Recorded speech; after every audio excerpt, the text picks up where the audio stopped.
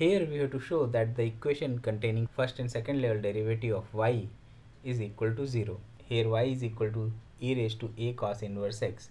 So we can take logarithm on both the sides, giving us log y is equal to a cos inverse x. Now we can differentiate this with respect to x and apply derivative of log, which is equal to 1 upon y, and derivative of cos inverse, which is equal to minus 1 upon under root of 1 minus x square.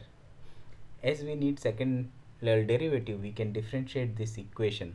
Here on the left hand side, we have product of 1 upon y and dy by dx. So we will apply product rule, and for the right hand side we will apply chain rule, as it is a composite function of square root and 1 minus x square.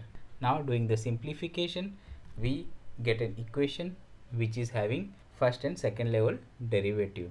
Now compare this with the equation that we have to prove. So first term dy by dx whole square, whereas the equation that we have to prove doesn't have this term. So we'll replace 1 upon y dy by dx using equation 1. And the right hand side looks similar to the right hand side of equation 1, with the exception that we have an extra x in the numerator and extra 1 minus x square in the denominator.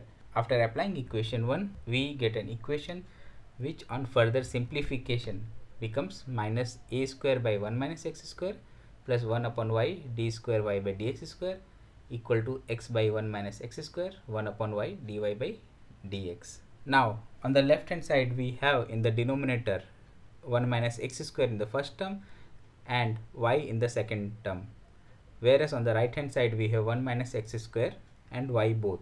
So we can multiply both sides of the equation by 1 minus x square y. And then doing the simplification, we get that from the first term 1 minus x square gets cancelled, from the second term the y gets cancelled, and from the right hand side denominator gets completely eliminated, leaving us only with x. Now rearranging the terms, we get an equation which we wanted to prove.